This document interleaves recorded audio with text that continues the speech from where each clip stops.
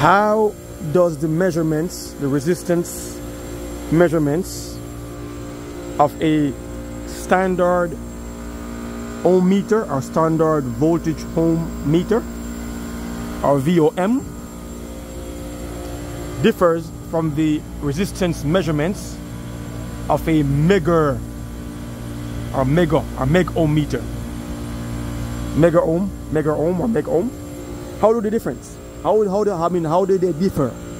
Today we're going to do a test. We're going to do an experiment, and we'll do some resistance reading between these two meters. All right, but it's a quick information or info about the Megohmmeter uses and the standard meter. The standard voltage ohm meter, standard VOM, standard ohm meter, standard meter. We all know what this does, right? Check voltage, check resistance, check capacitance, and we can check diodes as well. We can check amperage, and this one has a temperature. We do temperature as well, right? Pretty much. That's a VOM. We use it every day. This bad boy, however, its sole purpose is to check conductors' resistance integrity. The integrity of the resistance of a wire. No, what am I saying? The integrity of the insulation of a conductor or wire. Right? The insulation integrity. Is that right? Yeah, insulation of a conductor integrity. Yeah, that's it.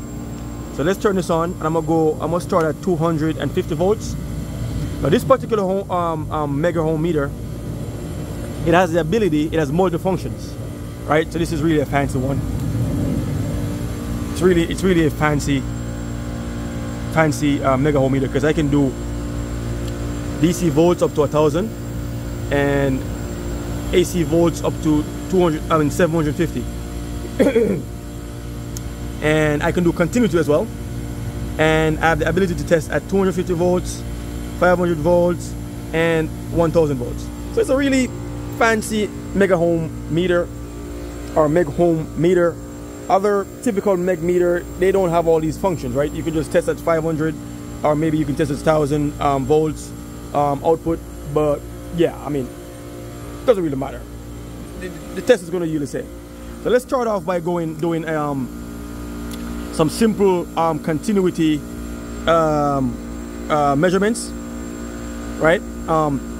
This rag right here is wet, it's damped. You can see the imprint on the metal. I had water poured in it. This is just plain old water. So this rag is damp, and I actually took liberty of scratching the surface, scratching away the coating of this metal to make sure that the water is in contact with the metal, right? And right here you can see I scratched it too. So if I go and take my meter, my regular VOM, I do continuity. You can hear that beep even though the compressor in this chiller is running. And you can see I get some resistance right there, right? Now that's open circuits, OL, or infinity resistance, right? And if I take this same leads and I go from the wet cloth or the wet rag, and I go to the this one on the wet cloth or wet rag. If I go on the wet rag, you see nothing. Open circuits. Let me stick it in there some more. It's touching. Open circuits. And if I go down here, still open circuit. Still open circuit. Nothing, right? Now obviously if I change this scale from continuity to let's say kilo ohms, I might reach some resistance, very high resistance. Let's try that. Yep, I got, wow, 240,000. It's very high. 200 and what is this? 25,000, 2,500 kilo ohms. Very high resistance. So if you were checking a load or a compressor or a motor, right? You know, we do HVAC, we're testing a motor to ground, or a compressor winding to ground, motor winding to ground, or even your incoming power wires to ground, and you're seeing this higher resistance. First of all, you go to continuity, and you're getting open circuit, OL, and then you're getting this higher resistance. You're like, all right, well, why is my breaker be tripping? Why is my fuse tripping? This resistance is very high. I got load. Look at this bump.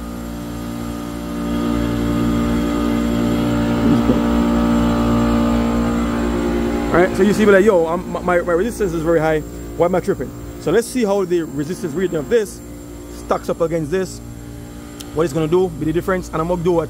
I'm gonna go as low as 250 volts, because systems, you know, 208 3-phase, 230 3-phase, and obviously I could go to 500 as well, because like at 480 volts or 460 volts.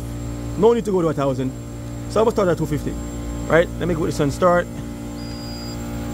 Is it locked in? Yep, it's locked in. You can see 265 volts. That's what's coming out across these leads. And I'm gonna go ahead and I'm gonna hit one on the rag and one on the middle. See that difference, guys? That's 0 megs. And you can see how the 265, it's almost like a dead short, because the 265 went down to 0, almost 0. Let's go again. That's dropped down to 14 volts. So it's drained down to 14 volts. It's like a dead short. So I will tell you right now, that kind of meg readings, you'll be tripping your fuse, you'll be tripping your breaker.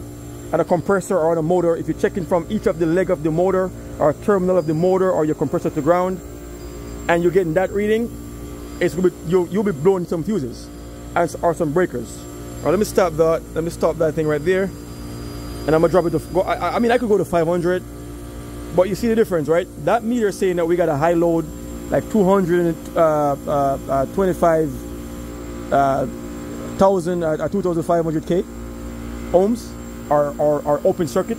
Like this right here is open circuit. This dash right here, open circuit. Let me do 500 volts. I'll be very careful, because this right here is whatever voltage I select here is coming out here. So there you go with the difference in readings, resistance readings. So I'm at 530 volts output across these leads. I'll be very careful. I want to get zapped with this thing. Let's go on the rag. That's wet, and go on the metal. 0 megs, baby. Even though this meter was giving me open circuit and like really high, like 2,500 K, something like that. It's just crazy. It was giving some crazy high resistance. Let's do it again. So, right, so do you have the difference in readings between Megger or Megohmmes and a standard meter? So let's go back to the K ohm scale. And what was that again? It was some crazy high reading. Yeah, that's K ohms. So that's really high. I mean, 3,100 and something K. That's like 300 something thousand ohms. Very high. So that's high resistance. You think that everything is okay, but yep, your load is tripping. That's the difference. This is just plain water. Plain water. That did that trick. Wet rag on the metal surface. As a matter of fact, I think this could conduct. If I take this and I put it on the water, it will still measure continuity. Got some water over here. Let's just try that real quick. I'm gonna show you, just to show you how sensitive this meter is. The Megohmmeter is.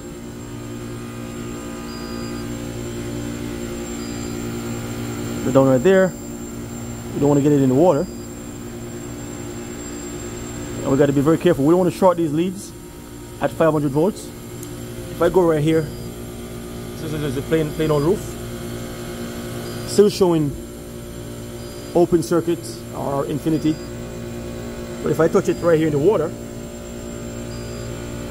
see that? That is how sensitive of a measurement this thing does, right? Comparing to the standard meter. If I bring this down here, and so if we can forget about continuity, let's just keep it on the higher scale, an auto scale. We can measure K ohms. Put it in the water. Very, very high. You see? Very, very high. So you see the difference right there. That's 124 K. very high resistance. And if I go to the continuity section, continuity,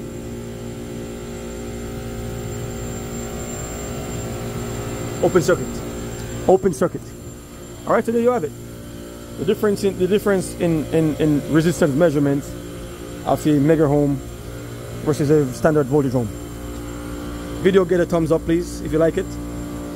If you have learned something. I'm out.